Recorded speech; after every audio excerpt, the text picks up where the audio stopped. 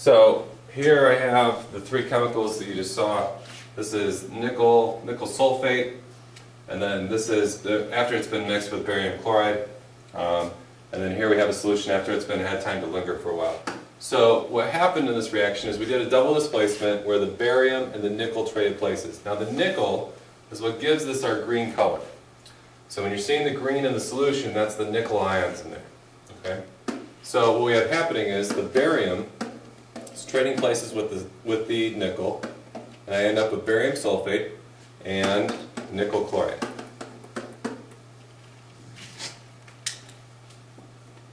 So what we're going to see in this reaction is that as those two things switch, we form a precipitate.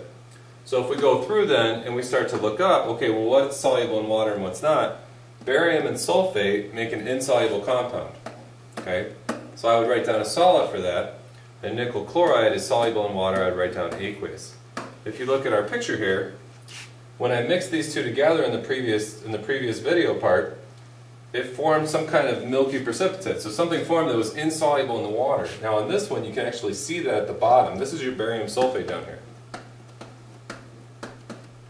And then in here is your nickel chloride dissolved in water. Now, I mean it's broken apart into pieces, but your nickel chloride is remaining in the solution while the barium sulfate has settled out. Now this, you can even see a little bit of color distinguishment here and here, where we're seeing that start to fade out to nothing. So that's why I have the nickel next to it, so you can see that the nickel gives that green color.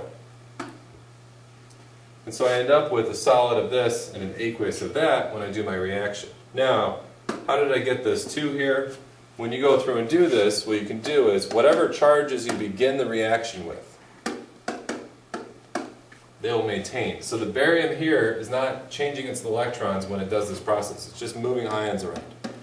And so this still has a 2+ charge, this still has a 2- charge, and that's why I have one of each. Now the nickel is still a 2+, and the chloride's a -1. That's why I need this 2 here. Not because there are 2 chlorides here. For other reactions you'll see those change. But for this one, because this is a 2+ charge and this is a -1, I end up needing that 2 to make this work. That's for writing the formula. Once I'm done with that, to go through and balance it, you would need to go through, and actually you don't need to do anything, do you? Because there's 2 chlorides, 1 barium, 1 sulfate, 1 sulfate, 1 nickel, 1 nickel. So to give our final answer, we would just get rid of these charges, and that would be how we would write that out. Now I want to stress to you here is the idea that this solid here is insoluble in water. We call this things like a precipitate or an insoluble salt or things like that.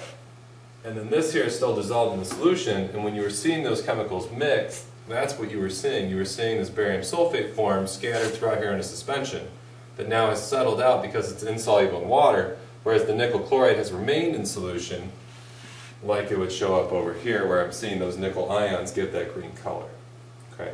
And so when you're doing a double displacement, usually you'll form a precipitate or a gas or water or something that kind of indicates a change has taken place for that particular reaction.